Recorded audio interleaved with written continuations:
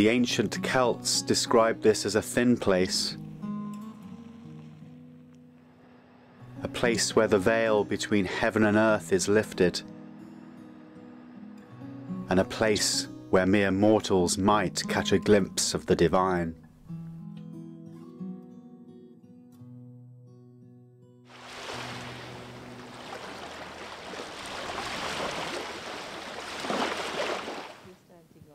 For centuries, pilgrims have been travelling here, leaving behind their chaotic lives to rest, reflect, and to walk in the footsteps of Columba, the Irish missionary who founded a monastery on Iona in 563 AD. Following a dispute in his home county of Donegal, Columba's exile from his homeland led him here, a tiny island off the west coast of Scotland. His missionary work has long been credited with the spread of Christianity throughout the British Isles. That journey, 1,450 years ago, would change the course of history forever. Think of what it took to come from Ireland and set up a community here. The Reverend Nancy Brantingham is leading a group of pilgrims from the Episcopal Diocese of Minnesota. This is Nancy's first time on the island. As a long-time scholar of Celtic Christianity, this journey is one of major significance. Makes me want to cry. Columba is a great patron for me because he loved writing, had gifts for teaching, loved to study, was a good pastor. I hope I am too. So I think that's why I came. Columba had a role here, situated at the monastery, with his monks, teaching them and then blessing them and sending them out 2 by 2. And look what happened. And was the world ready to hear from him? And are they ready to hear from us yet? I don't know. But numbers certainly aren't the only thing that matter when it comes to getting the word out, if you will, touching people's hearts.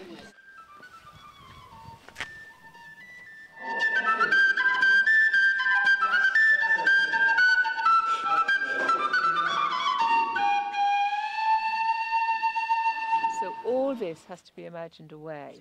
One of the highlights of any visit to Iona is connecting with the Iona community, an ecumenical group formed in 1938. Under the leadership of its founder, George MacLeod, the community set out to rebuild parts of the medieval Iona Abbey. Today, the community has a strong commitment to peace and justice issues and offers weekly pilgrimages around the island. The rebuilding of this medieval abbey was to be a symbol of the need for the church to re-engage with ordinary folk and a concern for the need to rebuild community. We'll be going at the pace of the group, and that's the important thing about pilgrimage. It's not a walk taken in our own way, into our own means. It is a walk with each other in the presence of God. On the island, once a week, our guests here and anyone else who stays on the island is invited to join us in a pilgrimage around the island, where we stop at places of historical or spiritual significance and reflect upon that as we walk and talk. Many people lost their lives here historically, trying to protect the island and trying to protect the monastery particularly. For this pilgrimage, the group is joined by Bishop Kevin Pearson of the Episcopal Diocese of Argyll and the Isles. It helps you journey within, really. and you express in walking along a road like this, you express what you're trying to do day by day, what I think I'm trying to do day by day in prayer. And that actually brings together the spiritual, the interior world, and a world that's hard and fast. So the actual physical exercise is a part of the spiritual exercise as well. And you're drawn into God's life, almost whether you want to go or not.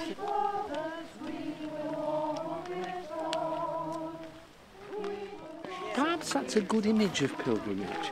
That people increasingly are drawn to journey and to make pilgrimages, whether they call them pilgrimages or not, to holy places, to places that for centuries have meant a lot to people. And basically, they're journeying within themselves. They're searching for God.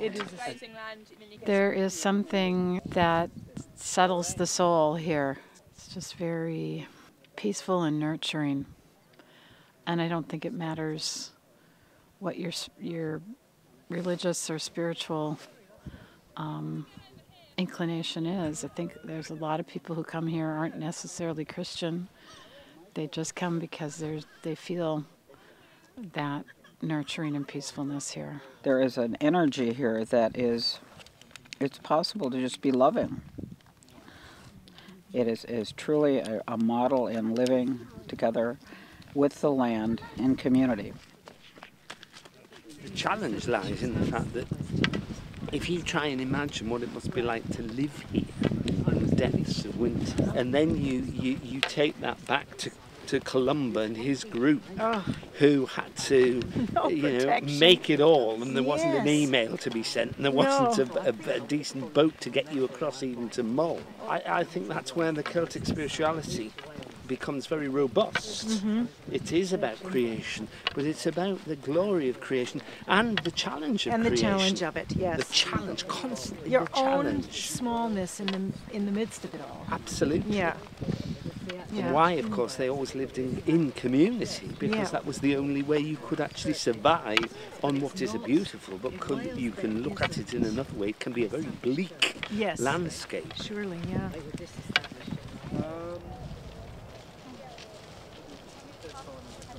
Everyone's been invited to pick up 2 stones, one representing either something they need to leave behind or something they don't like about themselves, and one to represent something good, something that they do like about themselves. Take the one and toss it into the sea and turn your back on it and leave behind. And the other, take with you. Carry it for a while or forevermore, depending on what you need, to remind you that God wants us to be whole. He had to really get his head around that one, and he did, but... It's no wonder people come here to connect with their inner selves, to seek answers, and to find peace. The ancients knew about the value of pilgrimage as a metaphor for life's journey, and I think people today recognise that as a spiritual discipline which they can use today. As the day draws to a close, the pilgrims are welcomed by Bishop Kevin for Eucharist at the Scottish Episcopal Church's St. Columba's Chapel. The chapel and the adjacent bishop's house have served as a place of prayer and study since 1894. It's a fitting conclusion to the day. Their pilgrimage has led them to the altar to give thanks for the ultimate sacrifice and the new life it brings.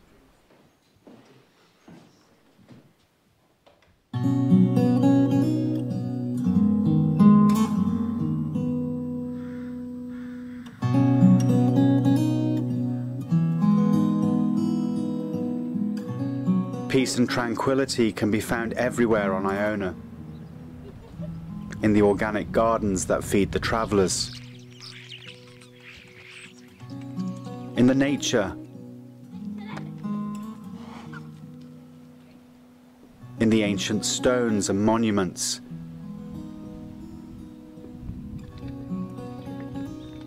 And in the memories of those who've gone before.